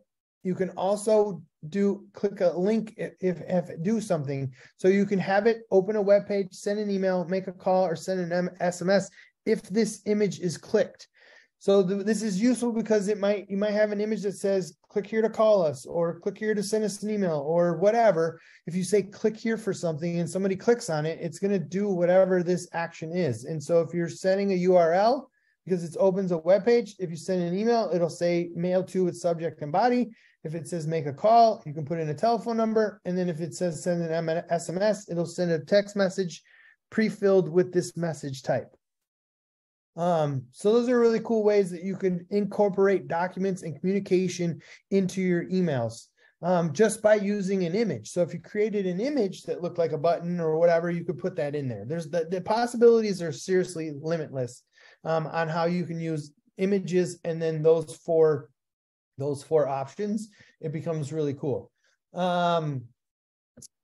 Text is pretty straightforward as far as content properties and settings. You can change the default text color here in the link colors. You can change the line height and then the letter spacing and then padding on the block, but the editor itself handles a lot of the other stuff. So if, let's say you wanted this one highlighted, you might click this and then change that to like a yellow, save it, and then it'll highlight the box. You can add in paragraphs, so it gives bullet points. You can do numbering. Like, there's a bunch of stuff you can do. This one you might want left justified. I'm not really sure entirely why when you number the numbers, it doesn't show the number when you're looking at it. Let me see if it shows it when you preview it. No, it doesn't. I am fairly confident. I should have tested this before I said it. I just thought of it as I was looking at this, but I think these numbers they'll honor the text formatting when you do them. I'm not certain. Test it. Send yourself an email and see what it looks like. All right, so that's text. A button. When you click on the button, you're going to get button properties, and these are kind of cool because you can then adjust and customize the button a 1,000 ways, which is neat. But you can make the button do something, and it's those same 4 options. So you can open a web page, send an email, call, or send a text message. So if you select any of those, it's going to give you those options. Most of the time, you're going to open a page, and maybe it's a link to your client portal, or call us now, or whatever. You can auto with the button. and it'll fill it based on, I don't know what the auto setting is, but you can adjust it to full width, part width, whatever you want to play with it that on. I think it starts to 50%. The auto width. Maybe it just fits nicely in between. So it's probably like a third size, to fit. If you don't want to auto with it, you can select it. Global font, or you can change the font for just this button. So let's say I want that one to be a totally different font. Font weight is bold. You can change the font size, and it changes the whole button size. If you want to change the background color to like a red, so it stands out, you can do that. You can change the text color to green or white or transparent, which would be useless. You can align the button left or right into the box. You can change the line height, which isn't as useful because then it just changes the padding on the button. But if you wanted to, if it was multi-layer, letter spacing, text direction, which again, I don't know if that's not really changing anything. Border radius. So if you wanted a more rounded button, thought you could click and hold, but you got to click it each time. So if you wanted a more rounded button, you can do that. And then you can change the padding. So if the left and the right, whatever, if you wanted to change it all at once, you could turn that off. You could add a border to the button. So let's say you wanted a white border around it to stand out a little bit more. You could change that. And then the block options down here is where you can add padding to the entire block, not just the inside part of the button. So this will add padding to the top and the bottom and all the sides around the button. So again, if you wanted the button to be centered on that picture, you could add some padding to the top only. Still only goes up to 60, but you can move it around and manipulate it based on your document settings.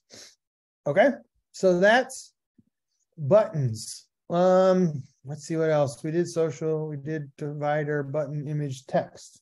HTML, I'm not going to get into on this plain document just because I'll show you on an estimate document, because then we might be able to show some content on one of the estimates. I'll have to look. We might run out of time, but if not, I'll still go over it. But you can add HTML to it. Any questions there? Again, let's see if it lets it leave. So we made a ton of changes and I haven't saved it once. Let me go and click away. Watch. If I totally click away, it's gone. I guarantee you when we come back, it's going to be our blank document. So if I go back to documents, I'll close that one out because I'm back here. Training email 1.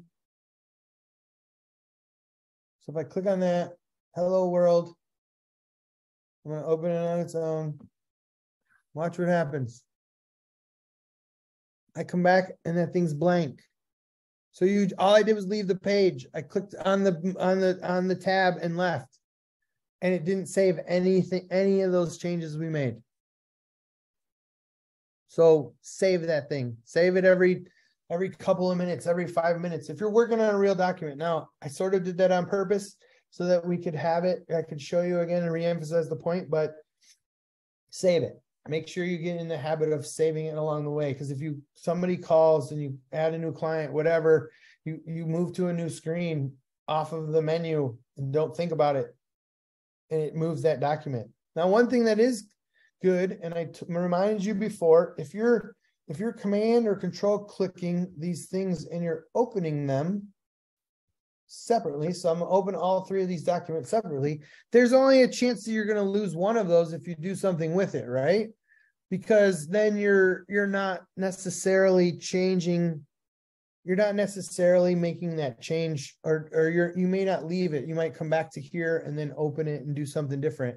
So if you're on the edit document, you know not to click on it, but I would still save it. Get in the habit of saving it, because even if you come over here and move it, it might not reload that page, but if something freezes or your thing resets and it does leave the page, it doesn't save. So just make sure you save it.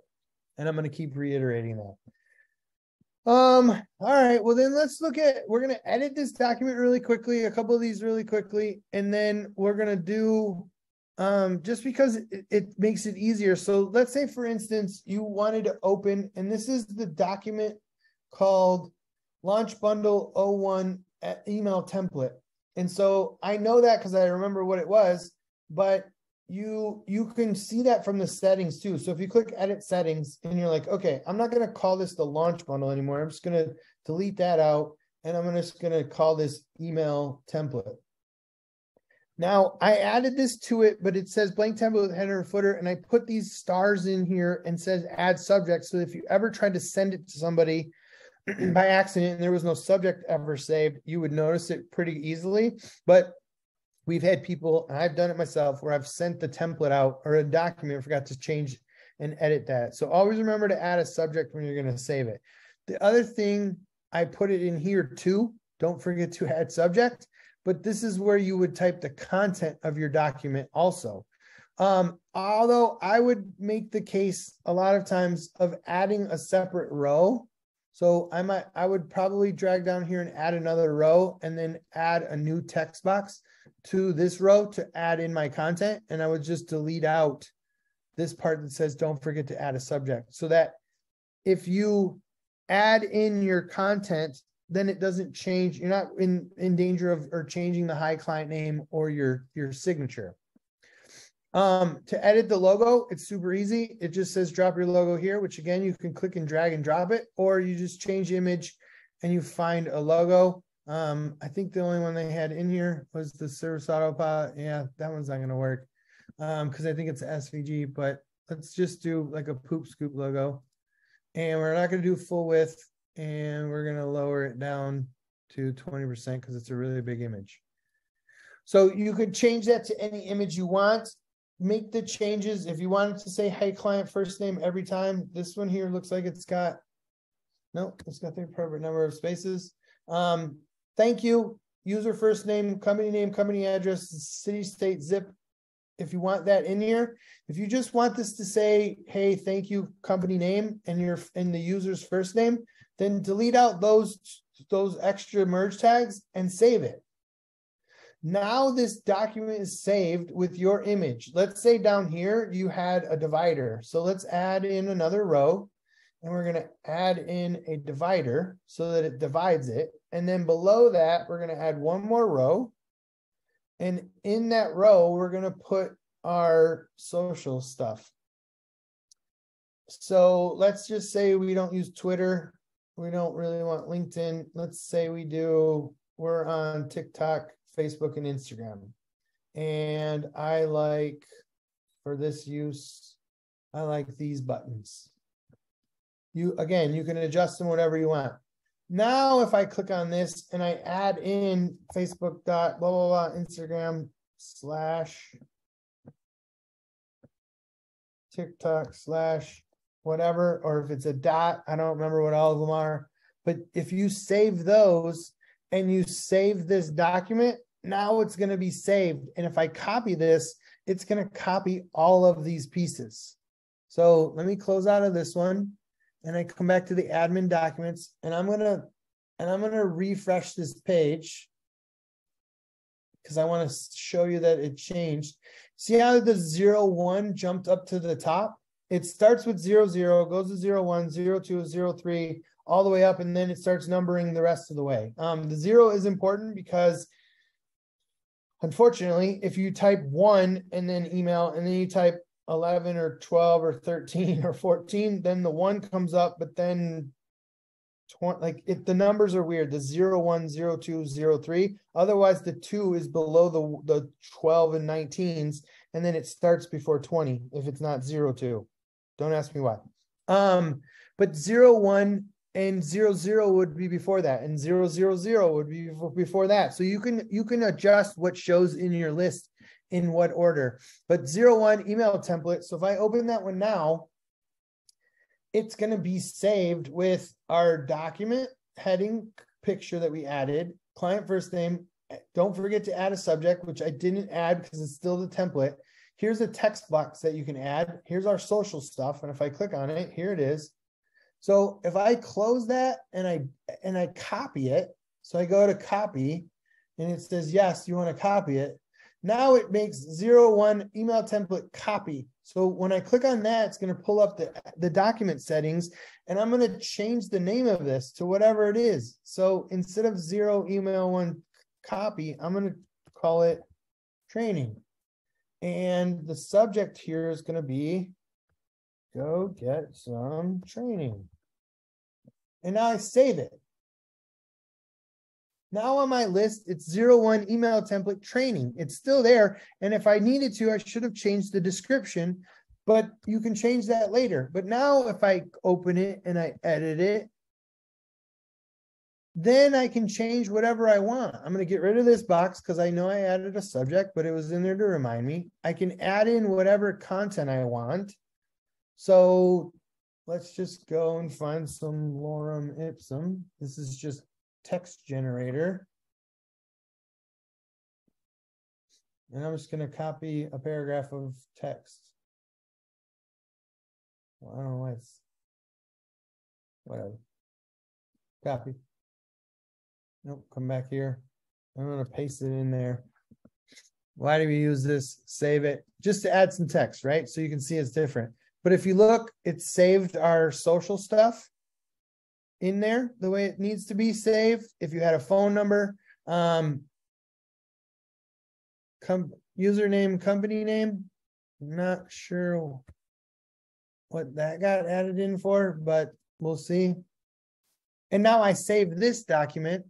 Now, if I come back to my document list and I refresh it, I'm going to close that one out just so we can make sure it's all different. Now, if I open this training one, or if we sent it or did anything with it, now it's saved, but the blank template is still blank and you can copy it again. And so you just rinse and repeat.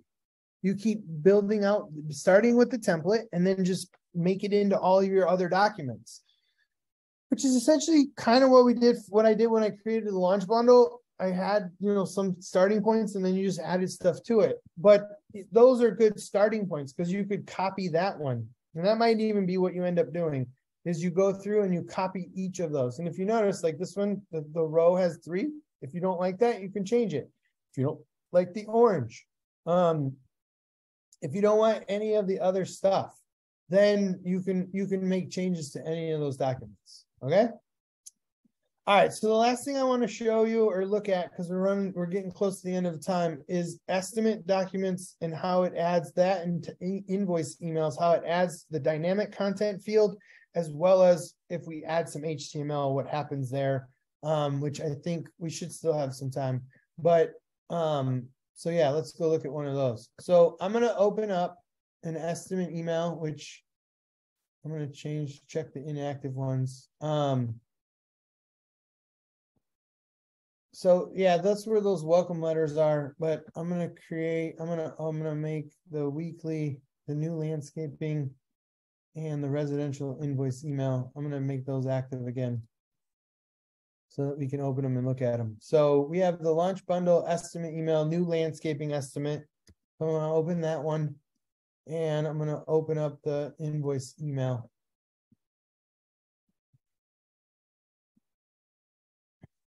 See if these load. I'll drink. Now my coffee's cold.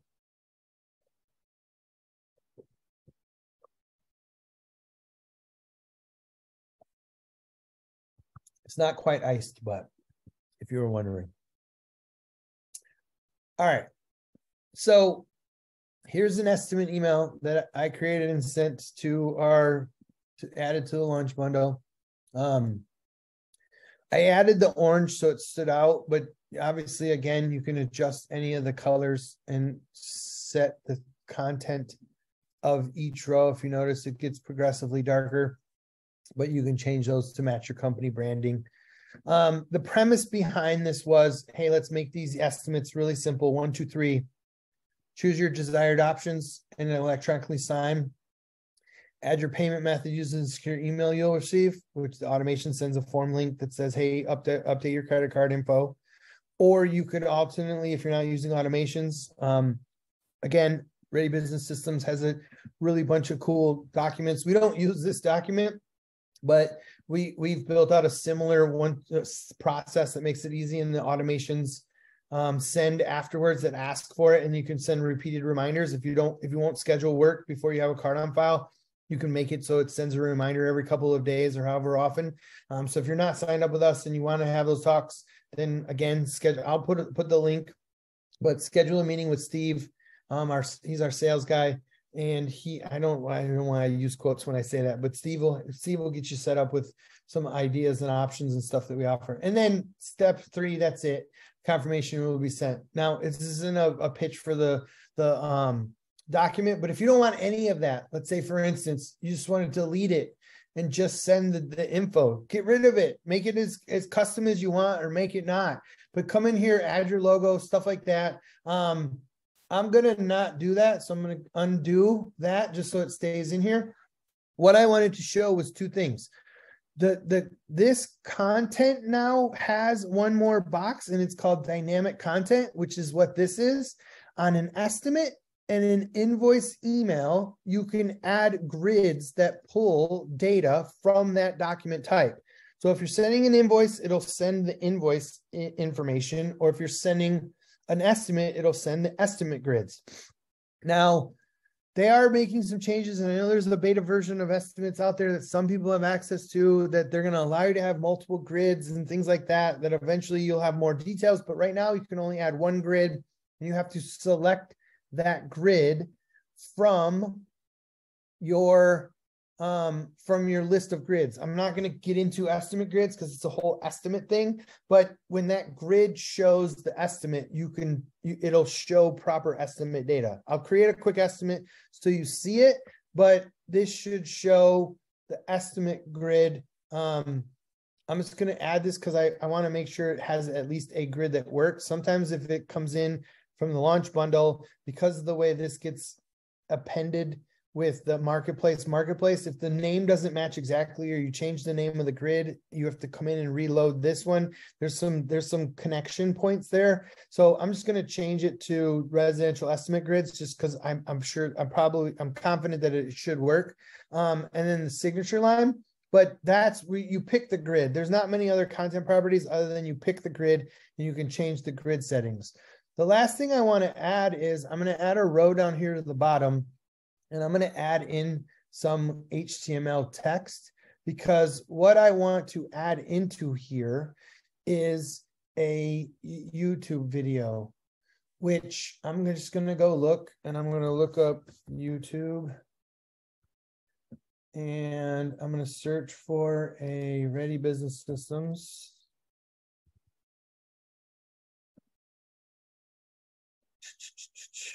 Ready Business Systems. And I'm just going to grab one of these non-2-hour long videos just to make sure.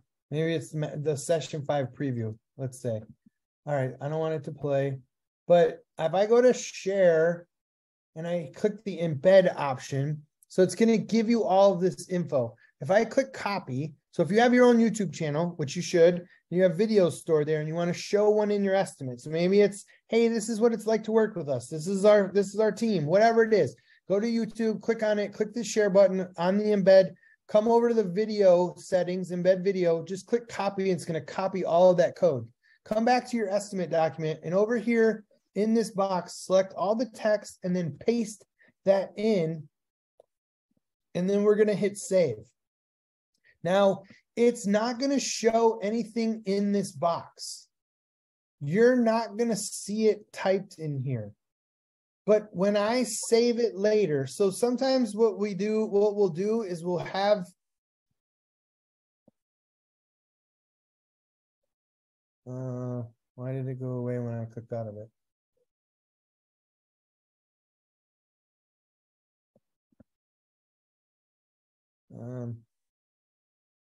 It went away when I clicked out of it. Sorry. Harold, are you trying to say something, or are you just saying hi?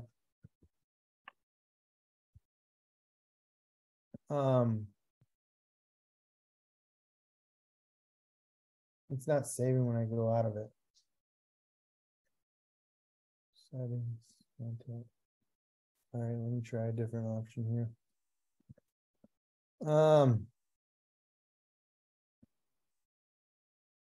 It didn't save it for some reason. Shoot.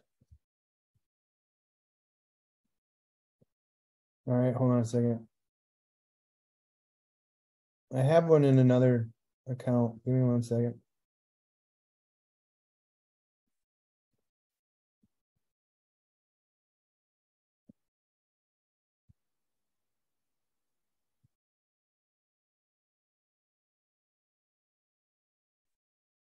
Okay, I'm gonna delete this out. I'm gonna show structure because that'll help. This row and this HTML box. I'm gonna paste this in here. I think what I'm gonna do, I'll add something else to it, but paragraph.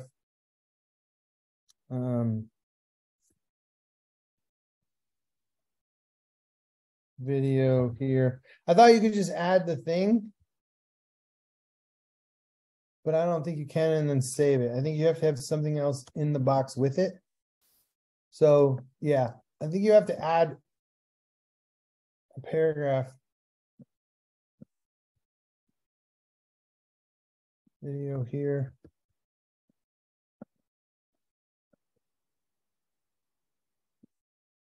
I don't know why it's not saving it. Every time I click out of it, it's not saving my pasted picture.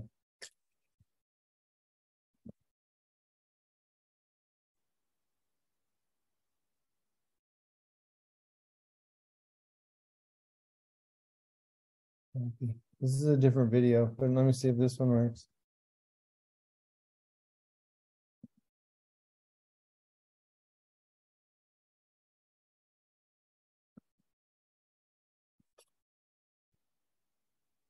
It's not saving when I paste the embed code in here anymore. I don't know why.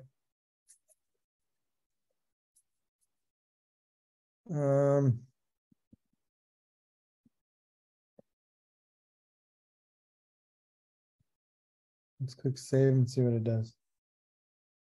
Document saved. Now if I click out of it. Okay, you maybe have to hit save first. I'm not sure. Let me go back to my YouTube, and I want this because I want this picture. Let me see if that's what it was. So video here. Sorry, I've added these before. I don't think I've ever had to save them there. Let me hit save here first. Click out. Every time I was clicking on the box, yeah, it's not saving that iframe picture.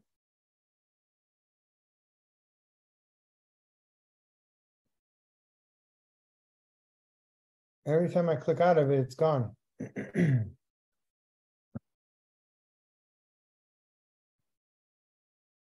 Copy. Let me see if it gets any of these to work.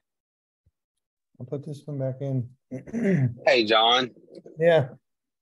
Hey, I had a quick question about the embed codes. When you was talking about saving that, Yeah. does it save it just for that one in particular document, or can you save that like to queue it up where you can use it for any kind of document whenever you pull it up, or do you have to actually go in and paste that embed code every time you make a new document?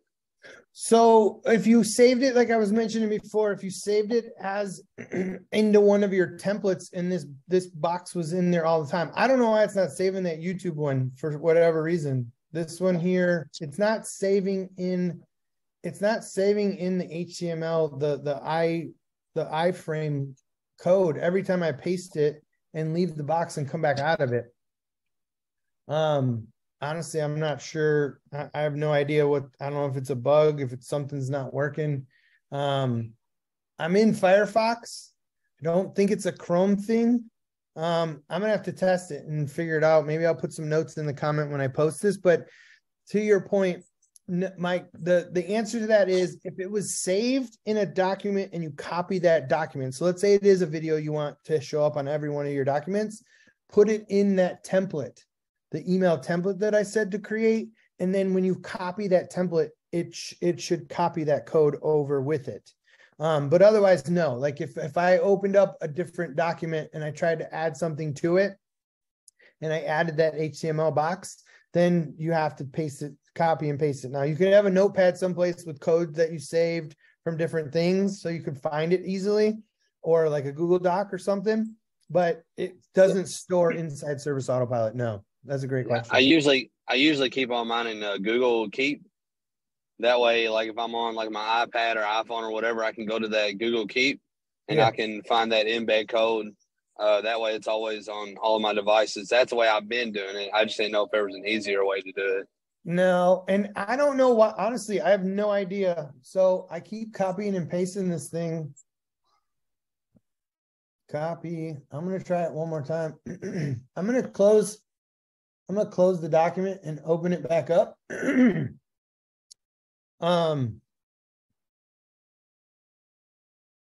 And see if maybe that changes it. Video here. I'm going to paste it, save it. Every time I click away from it though, and leave it and come back, it's not saving it. I have no idea what this thing is doing. All right, well, I don't think I'm going to be able to show you what it's like playing the video in there. We have them. We have Ready Business System documents. I'm looking at one. That's where I was copying the other code from. That play when you show the estimate document. I know you can put it in the estimate description items, but you can have them built into the documents, which again, I don't understand why it's not saving it. And then it'll play on the estimates because this is the estimate type. Like, I'm not sure. And I didn't test it because I didn't think I had to, but it's not saving when I save and paste it. Okay. Anyway, we'll have to deal with the HTML part later because we're at 11. So the last thing I want to show you is invoice emails are the same as estimate documents in that you can add a grid that shows the invoice information when you add it. And that's where you would add that here from the document, and then you could not show it. You could still just show the invoice total and invoice number, but this will show like the invoice line items that are separate, and they'll send there that way. And I can show you that pretty quickly from one of the client accounts. If I go to Baby Ruth, which has all these invoices, and I click email. Well, let's just send an invoice. So if I click the invoice and I click email, then it's going to give you eventually the option to add in the residential invoice email. And if you scroll down, this is just showing like the stuff, but this is where it adds the grid. So that part you customize in the grid, and it's the same with the estimate. So if you're using estimates, it's there, but otherwise here, this is where the other stuff is, invoice number, and it just shows the other, it just shows the details that you had from, like this one's not showing that. This one, what's this one called? Launch bundle residential invoice email. So let's go to that one and we can click that box and scroll down. Oops, too far. And we go to launch bundle residential invoice email. Now it changes to red and it shows those numbers. It shows that stuff, which it doesn't have the right launch bundle grid pulled. That's why it's not showing the details. But you can change it to whichever invoice format you want it to be able to send, and it'll load with those formats. Again, same with the estimates. If you had the estimate document and it was loading, it would show whatever document the changes to the documents and all the stuff you added into it when you create the estimate. All right, well, that's unfortunately the HTML didn't work. I'm trying to think if there was a way that I could show you one that's not. Let me look and see. No, I don't know a way I could show you one quickly. We do have, but I mean, I literally was working on a client account email. That's why I had it open, and copied their code from it. But for whatever reason, it's not saving this video here. Again, I'll try it again, but yeah, every time I go to leave it, it's not saving in there. I don't have a clue why. And maybe it's not working. I might have to send an email to Service Autopilot and ask them what's going on. But you should be able to add a video, and then the video would play here below where you type the text. I don't even think you need the text. I just thought maybe it was saving it because of that. Yeah. So unfortunately, can't show you that part.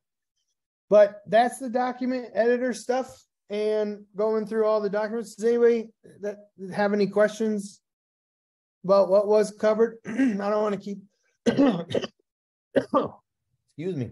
I don't want to keep people too much time past. We're here at 2 hours.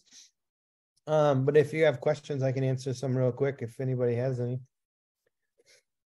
If not, and you're not a Ready Business System customer, be sure to schedule a call with Steve, and he can go over all the different options that we have of the different things we can build out into your system. And if you are, thank you for being a great customer. I don't recognize anybody on here that I do work in your account, but slowly as I transition into more, we might have meetings together coming up. Aside from that, we have 3 more trainings, 6, 7, and 8. Yeah, 3 more trainings left. So be on the lookout for those if you're going to attend. And I will post the recording of this on our YouTube channel. It takes a while for Zoom to send it to me, and then I have to download it, and then I have to upload it to YouTube, and that sometimes takes 3 or 4 hours because they're 2-hour-long videos. So it probably won't be, it may be tomorrow. It'll be up there by the end of the week for sure. So keep an eye out for that if you wanted to watch the recording of all of this, so that you can go back and watch it again or see any of the stuff I showed you. I'm really disappointed that the HTML part wasn't working. I was hoping to be the landing the plane moment where you got to see the cool part at the end, but for some reason the video and the HTML, the iframe's not working. So yeah, enjoy the rest of your day. Hopefully this was useful and helpful content. Like and subscribe to our YouTube channel. Check all that stuff out. Send me an email if you have feedback or anything you want to share. And let me know if you have other questions. Just shoot me an email, and I'll be glad to help.